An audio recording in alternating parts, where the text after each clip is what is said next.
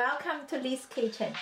Today I'm going to follow the famous food YouTuber channel Magic Ingredient to make a chili oil. Let's see how it's going to turn out. 30 grams of crushed red pepper and 30 grams of red pepper powder.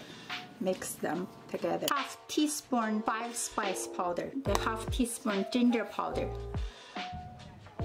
Turn on heat to high and use a carbon steel wok or a cast iron wok. And it's the best time to seasoning the wok. And until the wok is very hot, and put 2 cups of oil.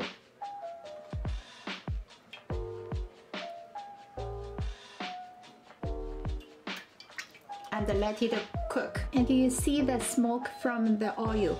Turn off the heat and let it cool for 5 minutes. After 5 minutes, put 10 grams of sesame seeds. Don't need to turn on the heat. The oil is still very hot. You see the sesame is cooking and also can smell the fragrance from the sesame. For 1 minute, put into the chili powder. Still remember we didn't turn on the heat. 1 tablespoon vinegar.